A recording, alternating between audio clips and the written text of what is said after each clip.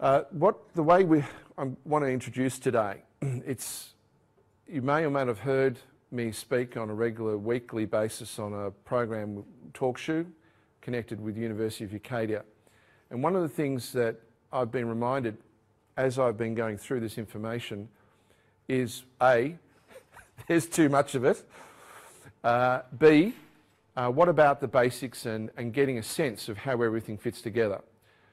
By that I mean getting a framework. It's fine to talk about the General Executor, it's fine to talk about documents, it's fine to talk about conduct in court or responses or any kind of remedy, but I feel one of the things that has been missing is what we're about to go through now, a framework where you can maybe hopefully put some context in on some of the things you've heard from me and other things you know. So the first session is Western Roman law. So first thing I want to say is nothing you're going to hear is legal advice. And the reason it's not legal advice is what these words mean when we hear the words attorney, barrister, in a moment, lawyer, and the art. I want to start here because frequently you hear when people talk on radio or they speak about the law, they say, oh, it's not legal advice. Let's start, because this is actually very interesting as to the origin of these words. Attorney.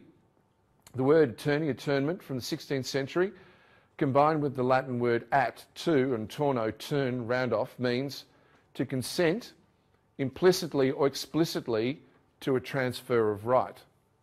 In other words, the attorney is there to prove that you have given up your rights. So I'm definitely not here to get you to give up your rights. I'm not an attorney. What about a barrister? The word barrister is from the late 16th century, combined with the Latin word baro, which means dunce, incompetent, sto or stare, to stand firm, to be in position. So barrister means literally to stand, represent a dunce or an incompetent. Well, I'm not here to stand before you and accuse any of you of being dunce or incompetent, so I'm certainly not a barrister. Am I a lawyer? Well, the word lawyer is from the 16th century, combining the Latin word la or lares, customary law, and luro, lurare, to swear, take an oath, to conspire, meaning literally one who has sworn an oath to customary law of the private guild. In other words, sworn an oath to lie. That's a lawyer. A lawyer is one who has sworn an oath to lie, a pathological liar. That's their sworn oath. Well, I'm not here to be a pathological liar. I'm certainly not a lawyer. And just in case there's any misunderstanding, the art of law. Am I practicing law? In the 13th century in Florence, the Medici organised merchants into private systems of 5 major guilds called the Arti Medianae and 7 minor guilds called the Arti Minor, occult guilds called the Arti, hence the art of law. Well, I'm not here to practice occult before you, and I certainly don't belong to an occult guild. So I'm certainly not practicing the art or claiming to practice the art. And last one, if you have a legal problem, find a competent advocate, definitely not an attorney, lawyer, or barrister, okay? This is not about getting around the law, and I want to step on this one for a moment too. Today is about expressing knowledge on the rule of law, equity of law, and fairness of law. It's your choice to claim the status, if you suffer a problem, to choose to remain to be in the role of victim, which they want you to be, or to be accountable and competent for your own actions.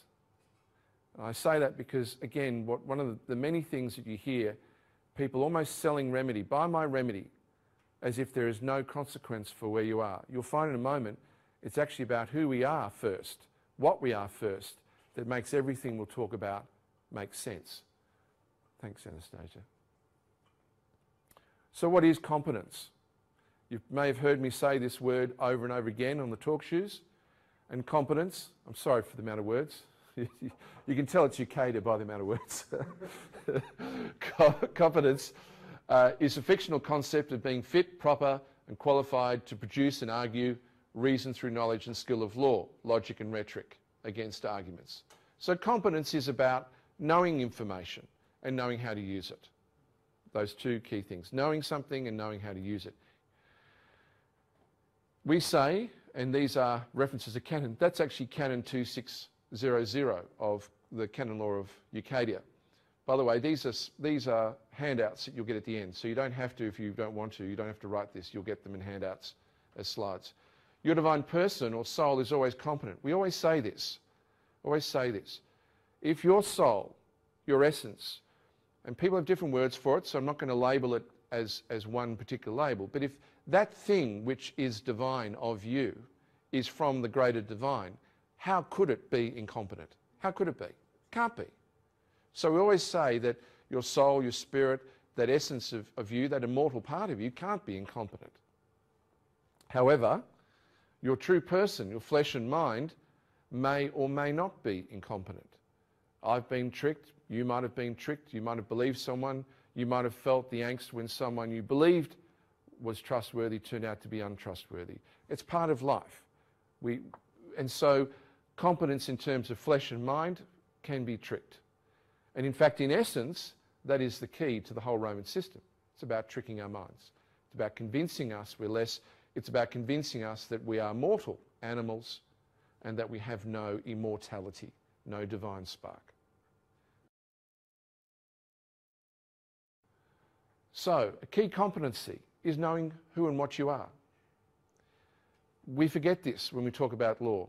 We forget this when we're going to the court, that the court, in essence, is claiming its ultimate authority as ecclesiastical, spiritual. So far from this being irrelevant to a parking fine or a criminal case or the threat of jail or the threat of loss of your home, it is square and centre the essential thing that we have to remind ourselves. Knowing who and what you are. You're a spiritual being possessing a unique mind expressed in flesh. You're tripartite. You are already a tribunal. And we need to remember these things. You're not simply an animal, a member of the Homo sapiens species. You have a mind and therefore the ability to discern logic, illogic, what is true and what is false. Thanks, Anastasia. A key competency. What is the universe? The oldest civilizations in the world knew that life is a dream. We are speaking today on a land where the custodians of this land, as central to their culture for 70,000 years, knew that not only was life is a dream, but that we could connect to that. We could connect to that dream, and that the knowledge of how to connect and how to respect that connection was intrinsic to their culture. That is the story of the land of Australia, the story of Dreamtime, Barrambun. The universe is amoral, not immoral, amoral, meaning it's neither good nor bad. The universe as a whole, the divine creator as a whole. However, the universe will react in favour of free will and resist tyranny. This is an extremely important issue, because I assure you, the people who architected the world today, at the top of the tree, not the trolls, not the mid-ranks, not the bankers who are out of control, but the people who invented the world, the matrix as we know it today, very much understand this principle. And it's why they have survived in power for so long. You'll see in a moment how. You're part of the unique collective awareness, divine creator, and the personification of the divine creator. You are the divine creator. You are the personification of the divine creator. I was asked an excellent question before we started today. The question, roughly, and I want to paraphrase it, was, if I know who I am, if I know not what I am, if I am sovereign, if I'm the sovereign of my own domain, then why do I need to go through this whole notice process with the Roman cult? The answer is you don't. If you know who you are, you know what you are, in essence, you don't have to prove anything to anybody. Just know that the system, if it doesn't know, is designed to grind on, because they have such perversions like silence is consent. It was never a true law. Something they invented, silence is consent. Ridiculous, but that's what they use.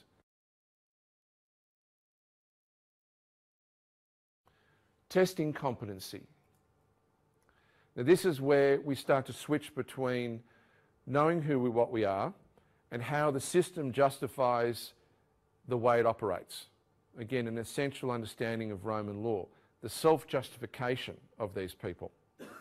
Ridiculous, appalling, but they have a way of doing it. And it is, if you worship in ignorance or ignore perspective, then you declare yourself incompetent. Hence, they place some of their most important signs to us in plain sight. Would you agree with that? Okay. Have you seen this before? Sure. Right. Okay. Well, that is the Oculus Omni. The Oculus Omni, the all-seeing eye of Lucifer. Not Lucifer as a spirit. That's the misdirection. It's a symbol of the Emperor of Rome in 71 CE to 117 CE. It's a symbol now of the Jesuit Superior General as Lucifer, Lord God of Earth from 1534. That's his symbol. That's the head honcho. Okay? And so if you're a 33-degree Mason, you would have an understanding of all these different levels, but even that information would be excluded from you. So it's testing competency. If you worship Lucifer or if you worship Lord God, if you go and read the original Greek or the original Latin from which they claim to have created the King James Bible, in the opening sections of the Bible, they do not use the word God or Lord God. That's the English translation. They use words like Elohim, El Sabah, different words that do not translate to Lord God. It means something entirely different.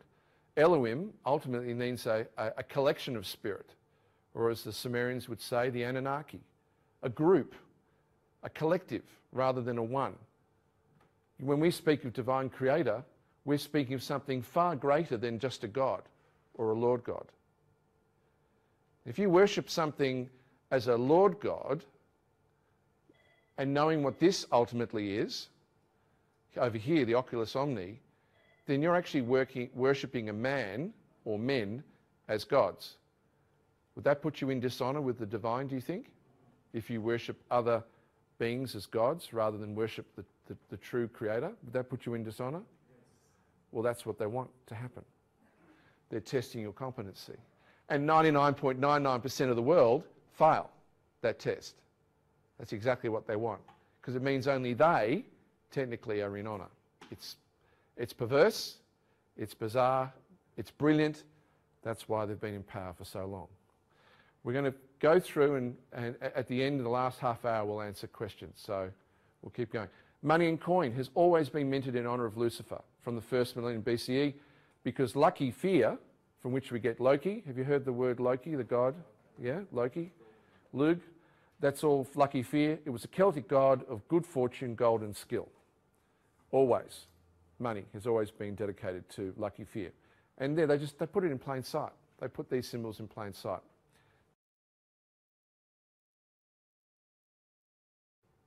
Testing competency. Public notice versus free will. Has anyone seen The Matrix, the film The Matrix? Yes. I mean, probably there isn't a decent conspiracy forum that hasn't mentioned The Matrix. But what does The Matrix tell us? The Matrix tells us that the world is an illusion. Your purpose is a source of energy. For an automated system, you are less than a slave. Sound familiar to the real world? Could they have given us a better public notice than The Matrix? They even tell you what's wrong with the system in the film. I mean, done in a way that even a 14-year-old child, if they went and saw that, should know what's going wrong with the world. The system is not only automated, it is broken and needs to be rebalanced, yet most people prefer to remain asleep. Have you found that? Yeah. So, public notice. Public notice versus free will. So if people want to stay asleep, they look at you and say, oh, The Matrix, just entertainment. Got nothing to do with the world. We're all free. This concept of trust, this concept of estates, it's all a myth. Australia is a Commonwealth. Australia can't be registered as a corporation with the SEC in America, even though it's on the internet, even though it's right in plain sight. No, I refuse to believe what I see. I prefer to live in ignorance.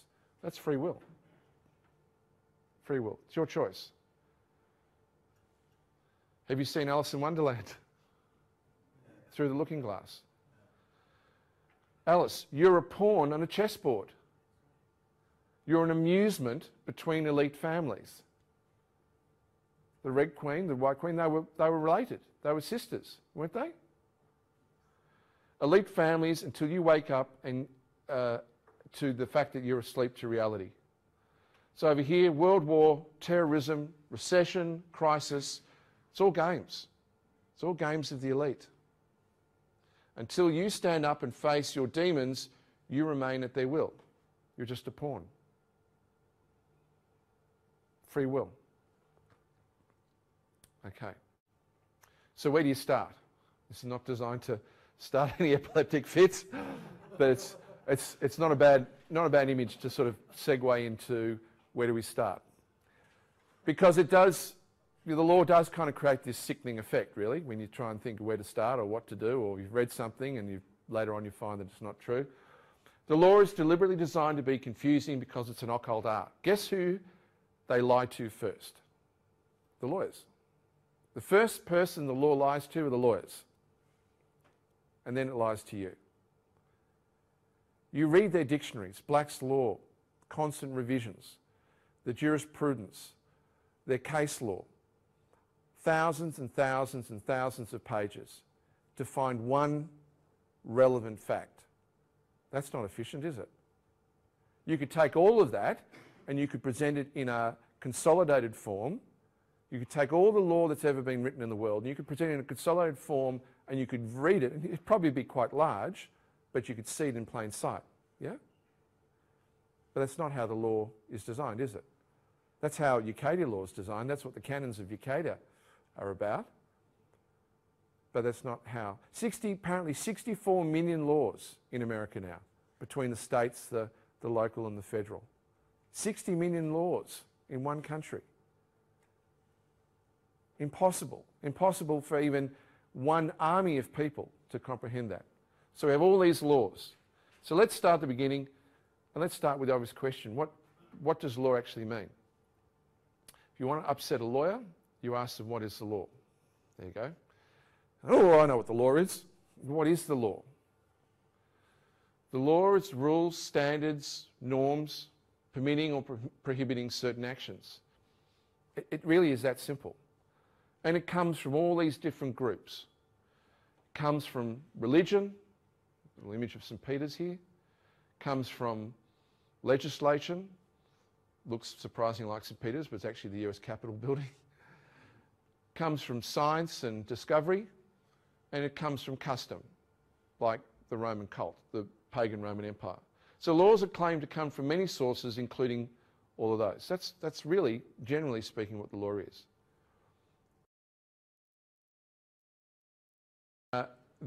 The highest laws are canons.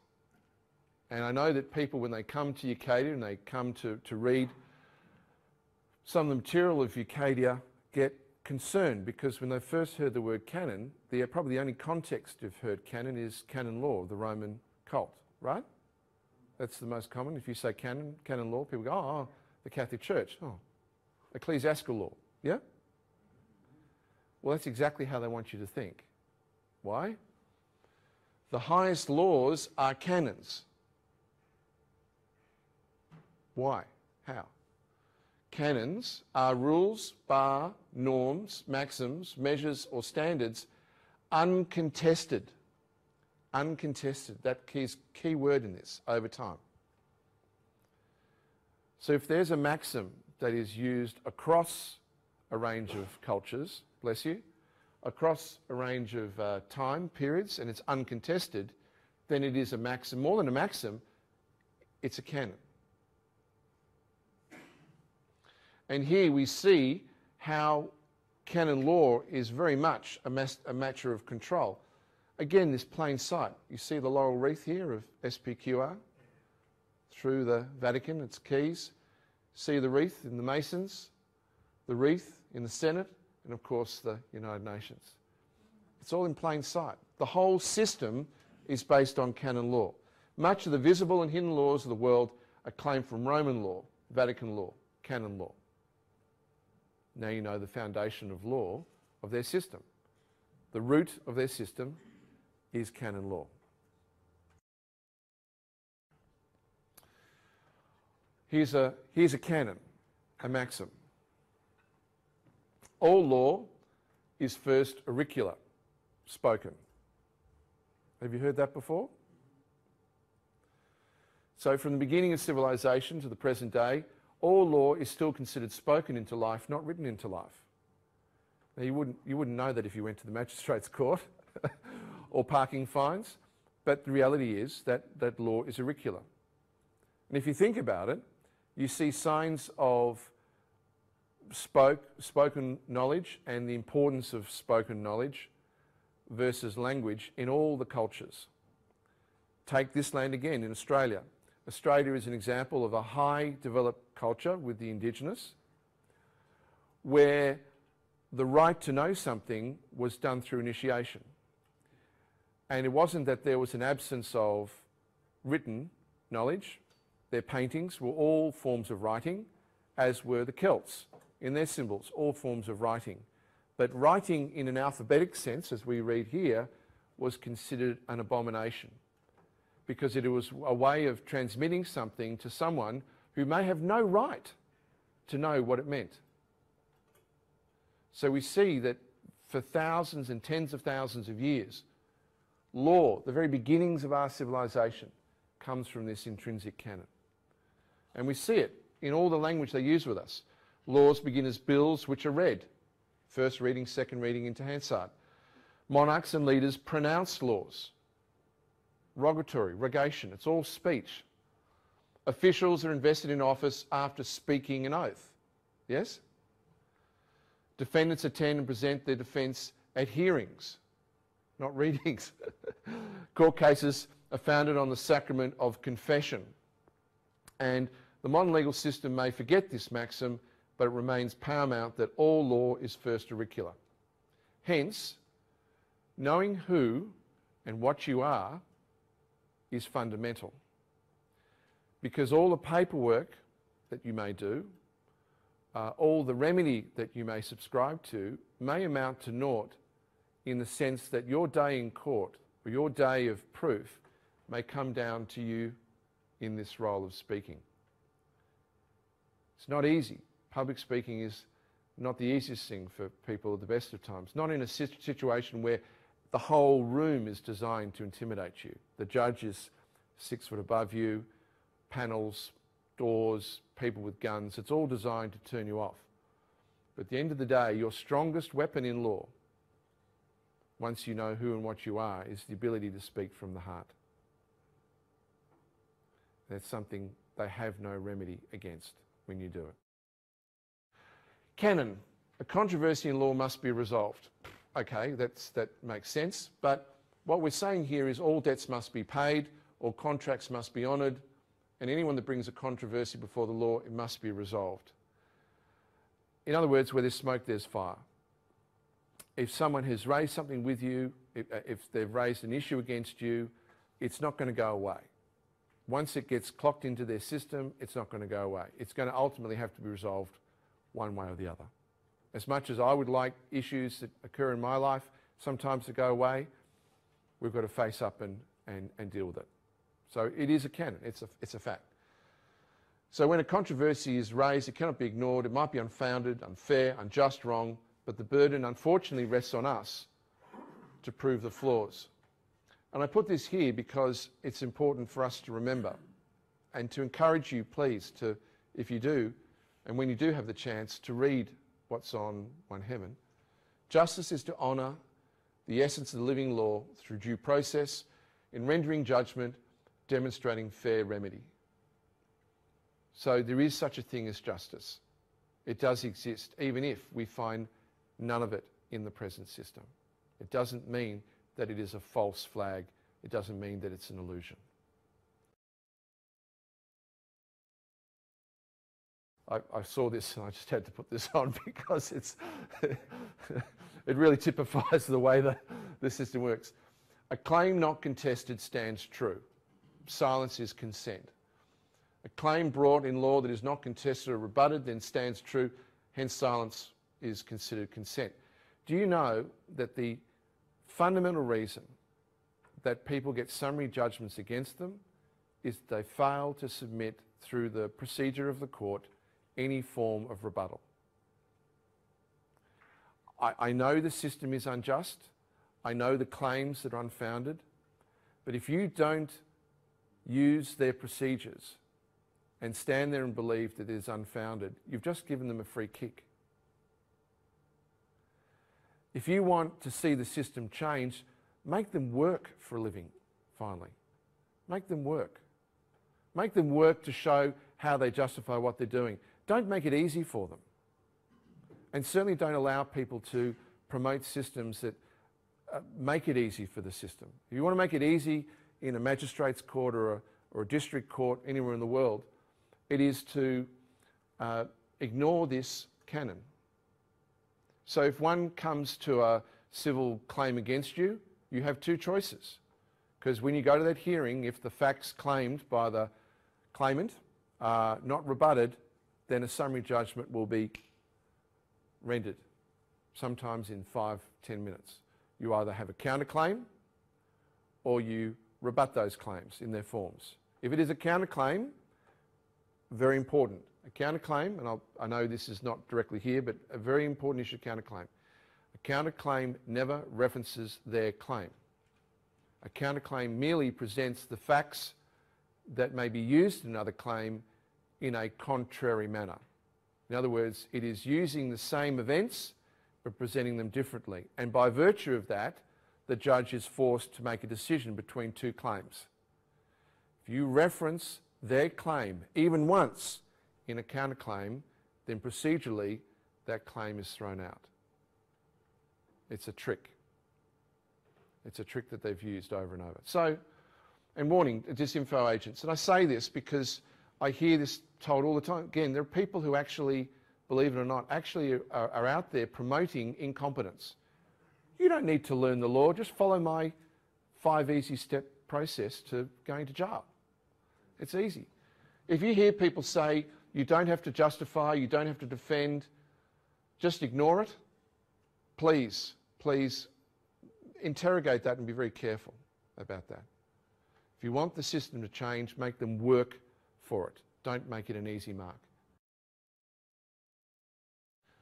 Another canon, authority is hierarchical. The law is hierarchical. It's not surprising that the first culture, the centre of our culture, is religion. It actually is one of the first key bedrocks that separate us from pre-civilised cultures to civilised cultures, is to recognise that we are more than what this is.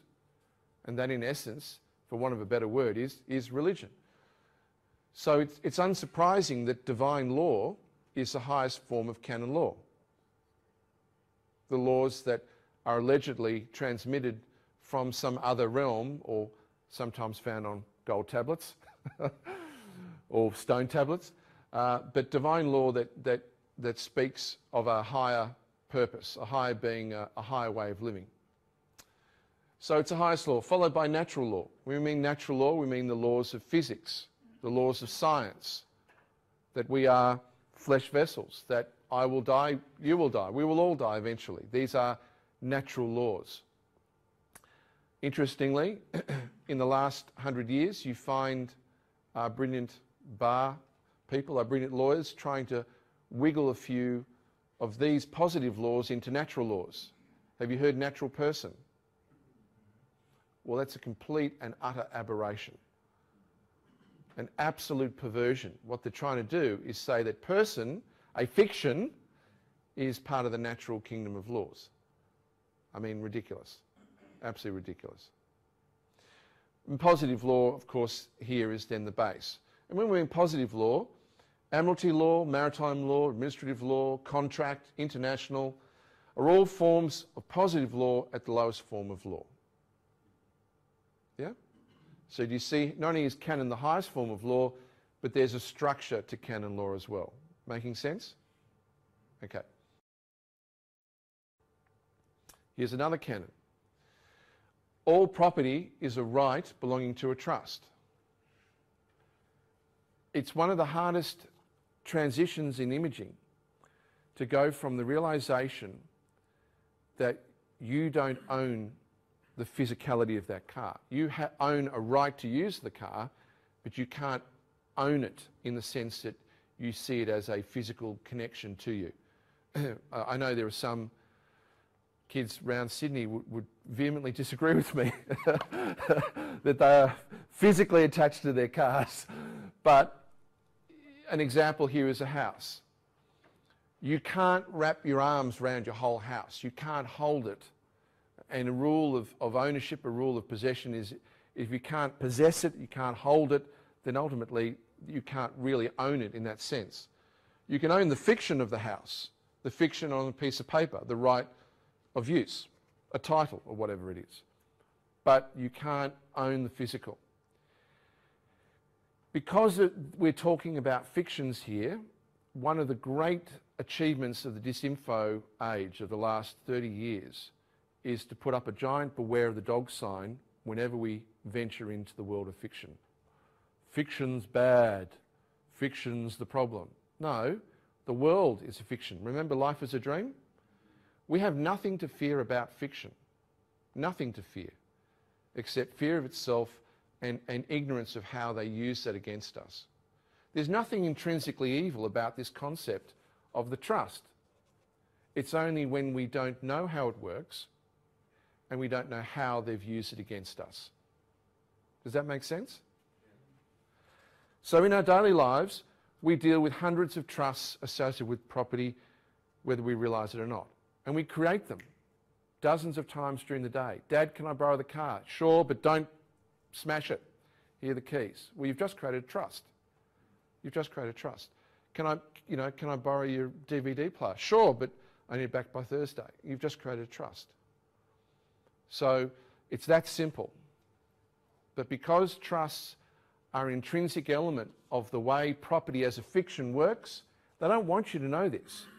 They don't want you to know this. Because once you start down the path of knowing this, then you start seeing the essence of their structure of financial law, of property law, and what they're doing to you when you ultimately go near their courts. I love this picture. The first trust was created in 1302 by the Roman cult. If you've heard Santo used a lot of this information that we researched from Ucadia, and I thank him for getting it out there. So let's look at a real trust now. The first trust created in history, and how it works. Okay. If you haven't done it, I really suggest you go and do it. It's a great thing before probably someone takes it down. But this is the official coat of arms of the Franciscans. The Franciscans were created by the Venetians. And the whole history of the Franciscans, including Francis, is unfortunately a huge myth, sadly.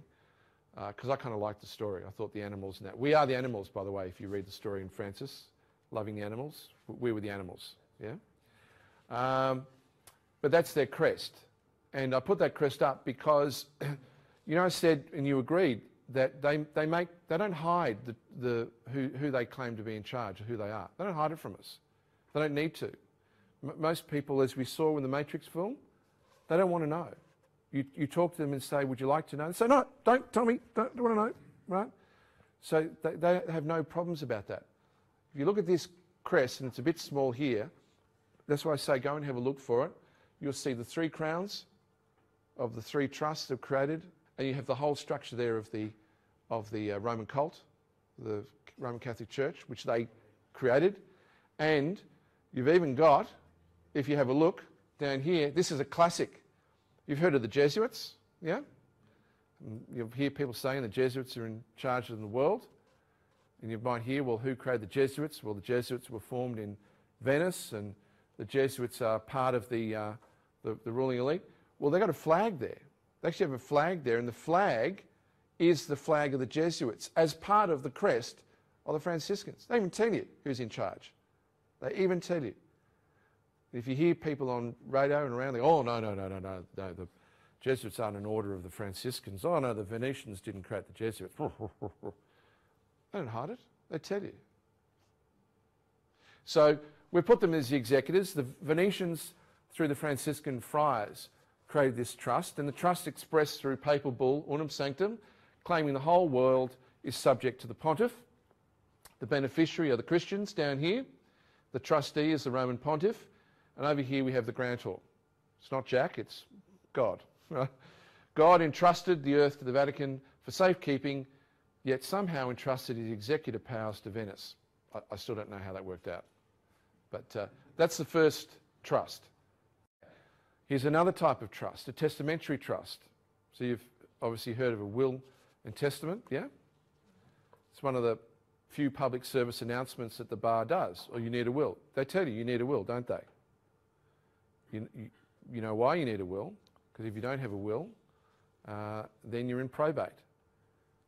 What they don't tell you is that you have two estates, effectively, you're creating. A testamentary trust, testamentary estate, and when you were born, they created a Sesta trust, a life estate.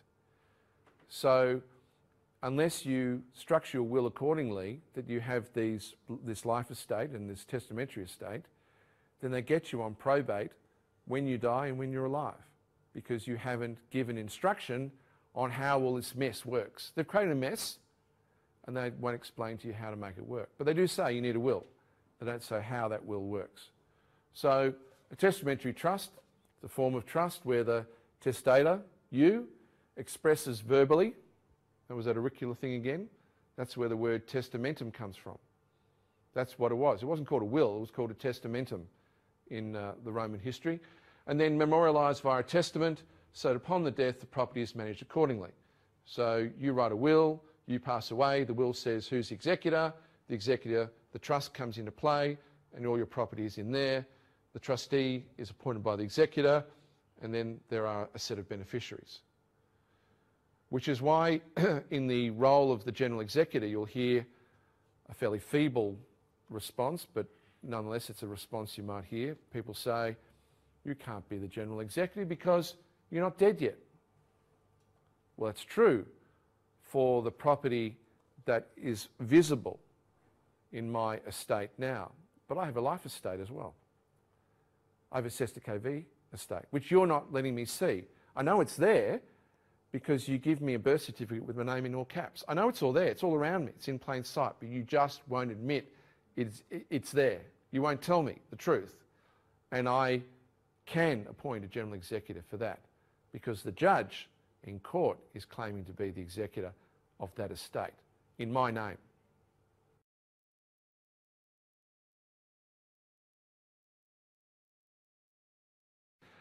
First testamentary trust was created in 1455. So we have some of the usual suspects, some new suspects that come onto the chessboard. Here's the pontiff again. So now the pontiff is the grantor, granting rights of use from that wonderful Unum Sanctum, and then appoints an executor. The executor is the Roman Curia, it's the government. So it's the elite roles within the Vatican. The trustees are the College of Cardinals, and the beneficiary is the prince over papal land, the first crown.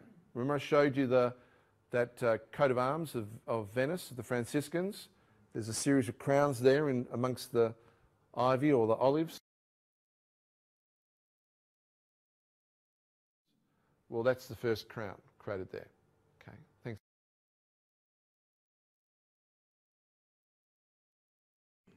Second gets created in 1481. Papal bull, Eterni Regis, eternal crown. Grantor again is the pontiff, puts the curia back there. Now we get thrown into the trust. We're the property here. Yeah? So the first one was the land. That land gets called common land, crown land. Have you heard crown land? Well, that's land ultimately going back up to that first master trust. Trustees again, College of Cardinals. The beneficiary now is the prince over infants. So we're considered infants in their system. Parens patriae. Have you heard that before? Parens patriae, the right of the father, or it's an old claim. Basically, it says you're too childish and too stupid to really handle your own affairs because you're an infant. You're a mental infant, and so we'll do it for you, for your benefit. Yeah? Okay, parens patriae. And here we go, number 3. Number 3, this is where it starts to get really weird. This is where they start doing some real occult stuff on us. Well, already started, but this gets even worse. So the grantor here is the Pope again, fine. Executors of Roman Curia, Trustee College of Cardinals. But over here, we have the beneficiary, and the beneficiary is the Prince and Defender of Faith. Now, there was only one Defender of Faith created, and it was by the way, no papal bull you see anywhere on the internet is real. Not one. Every one of them is a fraud, a corruption of the original instrument. You cannot see original papal bulls. I wish they would show us, but the problem of them revealing original true papal bulls, they have one problem, is that up until the 18th century, the real ones were written on human skin. So I think it would be a problem if the Vatican started to reveal documents written on human skin, particularly with DNA, to show that it wasn't just human skin, it was the skin of children. So the Prince and Defender of Faith was all about salvation. Salvation is salvaging. Salvaging what? What do you think the most valuable thing to you is to a system that runs on curses, on supernatural? What's the most valuable part of you? Your soul, exactly, your soul. The flesh corrupts, the mind can be manipulated, but what's the one thing that's never incompetent that you and we all have? It's our soul, isn't it? So they're after our souls as black magicians. And they invented a concept, and they use it as part of the Eucharist. When you go to Mass, what's the wafers and the wine? What is it supposed to convert into? Right. And there's a word for that. What do they call that word? Transubstantiation. Exactly. So it's a doctrine. Transubstantiation. In other words, something in one physical or spiritual form can shift into another physical or spiritual form. So something physical can become spiritual, or something spiritual can become physical. Because if you can go one way, you can go the other way, right? Yeah? Are you aware that they really have this obsession with gold? Yeah? Yeah? Precious, precious. They even do it in public. Like the precious is public notice. They love it. Yeah? What do you think the gold is in light of what we just said with transubstantiation? What do you think the gold is representing now in their vaults, in their penitentiaries? People's souls. People's souls. Now, you'd have to be on a really big acid trip to think of this kind of stuff, right? I mean, these people are off their, they're off their dial. They're off their tree.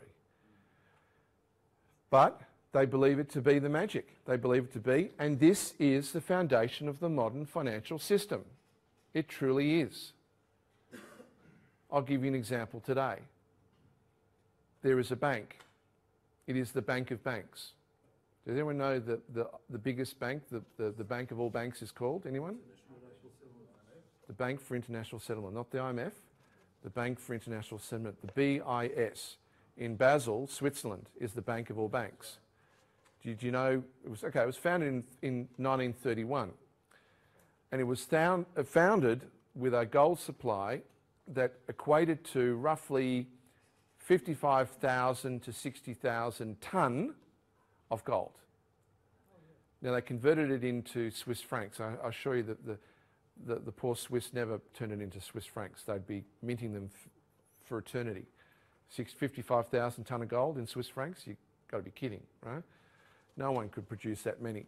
It was gold bars, and it was the gold of the Vatican accrued from blood, war, theft, World War II, lie, okay? Okay, and that they founded that, gold.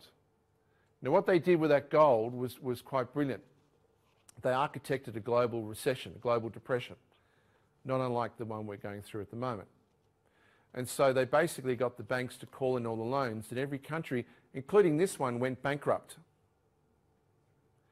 And then rather than touching the gold, because the gold was put in place for this global curse system, this modern financial system that has us like ferrets on wheels, slaving away every day, yeah?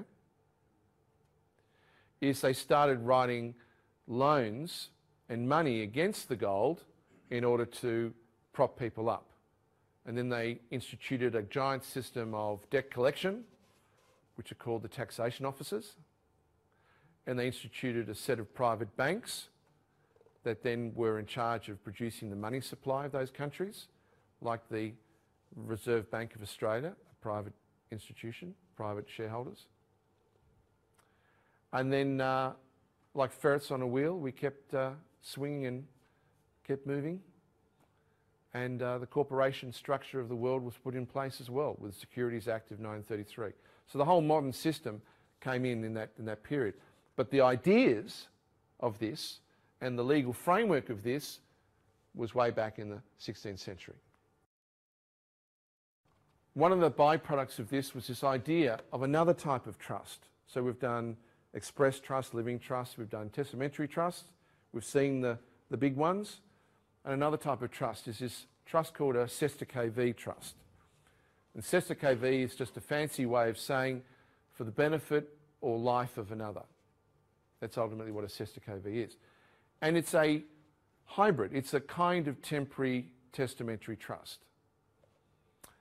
And its design is that when someone is presumed lost or abandoned, when someone is presumed incompetent, an infant, then a trust could be formed for their benefit, and then upon their return or upon the age of majority, they could then administer their own affairs. But in the meantime, for the first time in history, the government could get its hands on those assets.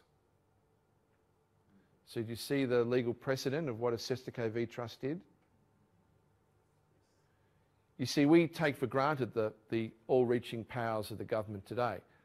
We're born into that society where we deal with central governments with extraordinary power.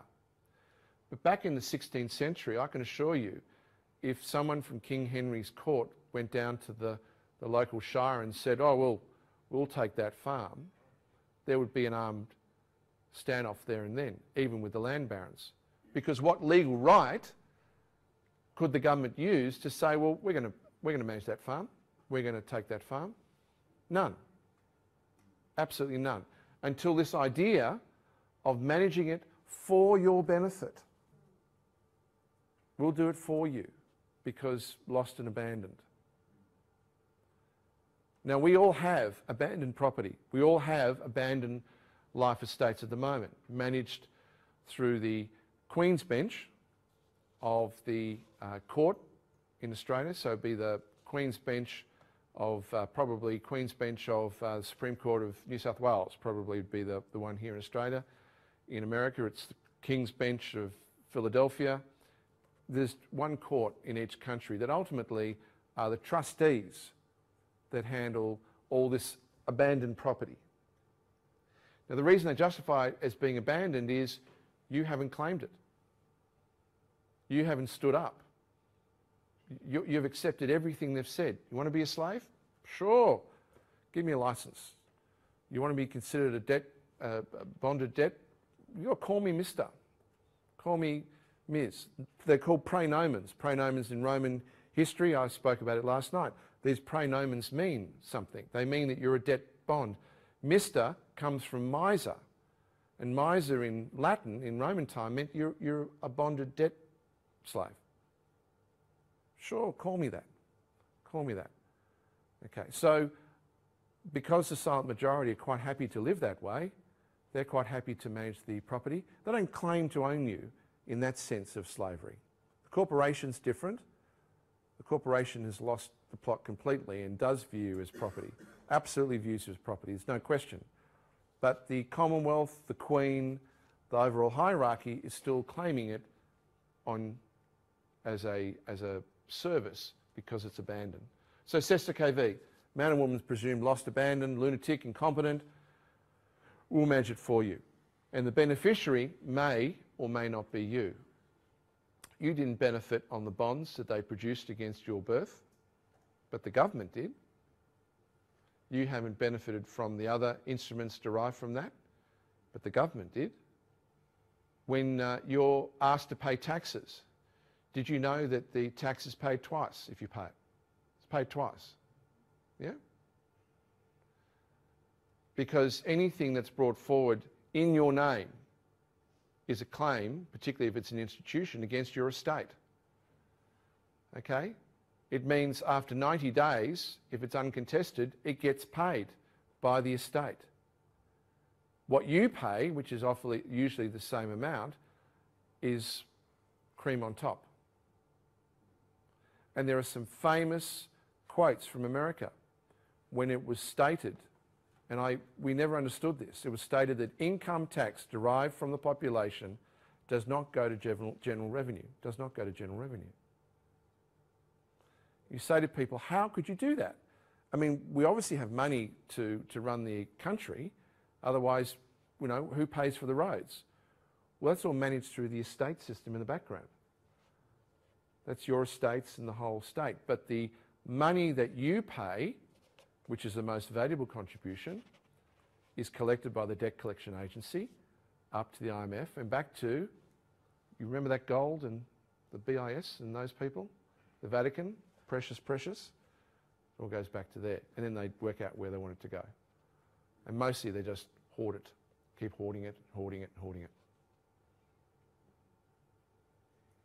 You know they've got accounts on this planet that they could pay the global debt tomorrow and have not just trillions, but thousands of trillions left over.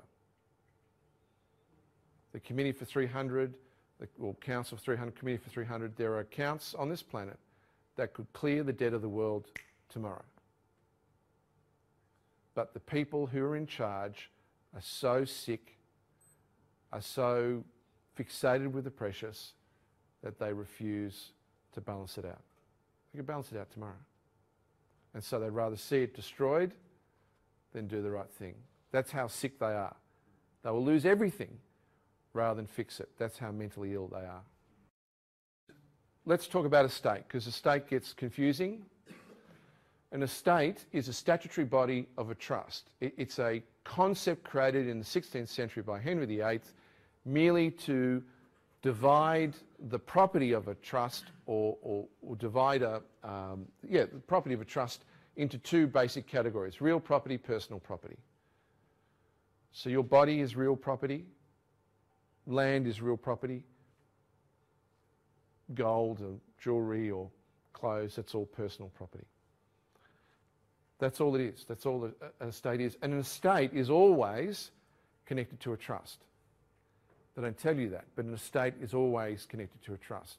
And if you want a comparison between estate and corporation, a corporation, it comes from body corporate. And a body corporate really was the property of a trust.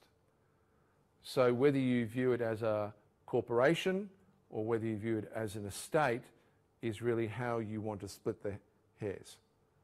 But an estate is a statutory structure created within UK statutes in treating the property, the body corporate, the corporation, in dividing into real and personal property.